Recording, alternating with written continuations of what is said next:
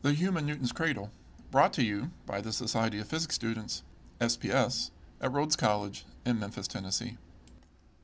One of the classic demonstrations in physics is something called Newton's Cradle. One of the cool things about the demonstration is that it's only the balls on the ends that seem to move very much. The balls in the center stay relatively stationary. Also note that when one of the end balls makes a collision, it comes to an almost complete stop. Our SPS chapter at Rhodes decided it would be fun to try to make a Newton's Cradle using humans instead of little steel balls. Specifically, we wanted to see what happens when one person, running at some speed v1, collides into a line of 4 other people. Would the runner be stopped? And would the last person in line take off? Let's take a quick look at the physics involved in collisions. The simplest collision is a one-dimensional collision between 2 objects or 2 bodies, just labeled here as 1 and 2.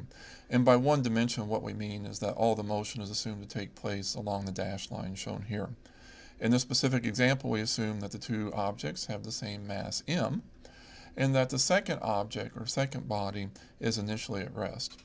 So what do you think will happen after the collision, after object 1 collides with object 2? As it turns out, the answer depends on whether or not the collision is elastic or inelastic. A perfectly inelastic collision, which is what we're considering here, is one in which the objects stick together after the collision. Using an idea in physics called conservation of momentum, it can be shown that after the collision, the 2 objects move together to the right with a final velocity that is equal to half of the initial velocity of the first object. However, the collisions we see in the Newton's Cradle demonstration are not inelastic collisions. They're actually closer to a perfectly elastic collision. In a perfectly elastic 2-body collision, the first object comes to a stop after the collision, and the second object moves off with a final velocity equal to the initial velocity of the first object. All of this assumes that the 2 objects or 2 bodies have the same masses m. If you're interested in why all this happens, it is based on 2 concepts, the conservation of momentum and the conservation of kinetic energy. An equation for a 2-body collision is shown. Momentum is defined as the product of the mass times the velocity of an object. And conservation of momentum says that, under the right conditions, the total momentum of the system after the collision should be equal to the total momentum of the system before the collision. The second concept is the conservation of kinetic energy. Kinetic energy is conserved only during perfectly elastic collisions, and kinetic energy is defined as the product of 1/2 times the mass times the velocity squared. In the 2-body collision that we considered earlier, the initial velocities of the 2 objects are known, v1 initial and v2 initial, and also the masses are the same, so they divide out. This leaves us with 2 unknowns, the final velocities of the 2 objects, v1 final and v2 final. And given that we have 2 equations and 2 unknowns, that allows us to solve for the 2 unknowns, v1 final and v2 final.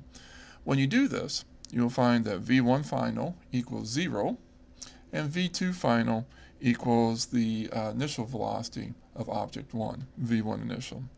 The first object stops, and the second object takes off with the same speed that the first object had initially.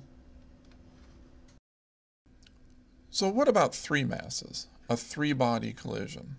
Well, in the case of perfectly elastic collisions, object 1 will collide into object 2 and stop. Object 2 will then move off the same velocity that object 1 originally had, and it will collide with object 3. What do you think will happen after object 2 collides with object 3? Well, you guessed it, object 2 will stop, and all of its velocity will be transferred to object 3. What if we had 4 or 5 or 6 objects?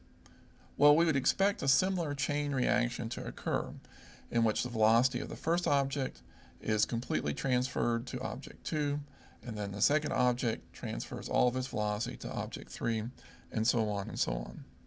Now, it's worth mentioning that while we describe velocity as being transferred from one object to another, It's really momentum that's being transferred.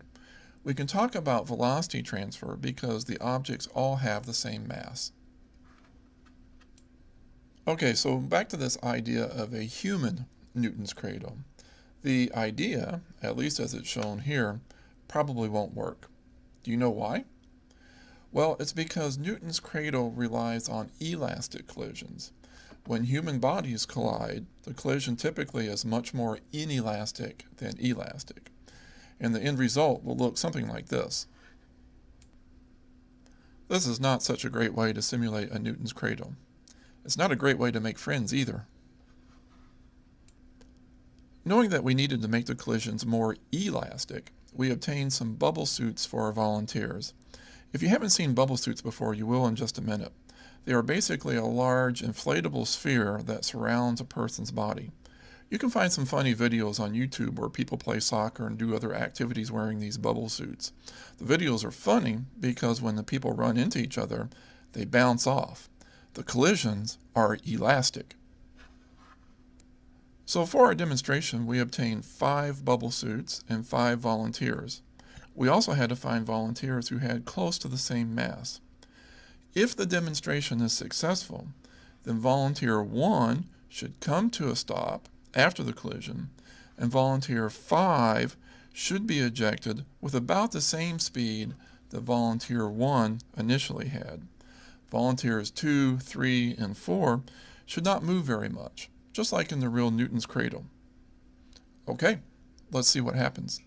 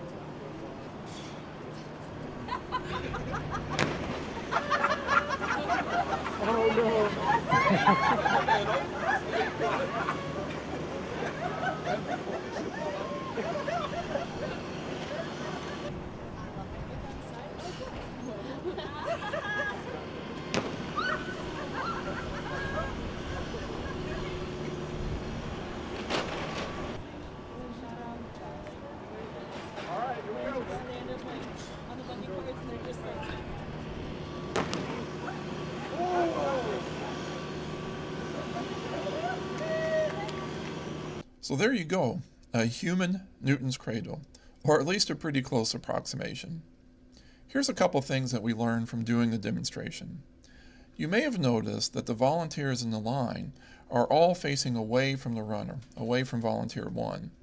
We found that when they faced the runner, they had more of a tendency to brace themselves against a collision, which interfered with the momentum transfer. Physically, what is happening is that they are increasing their frictional interaction with the ground. Conservation momentum assumes that frictional forces like this are negligible. Also, since there is still a lot of friction in the demonstration, we cheated a little bit by having our heaviest volunteer be the runner and our lightest volunteer to be at the end of the line.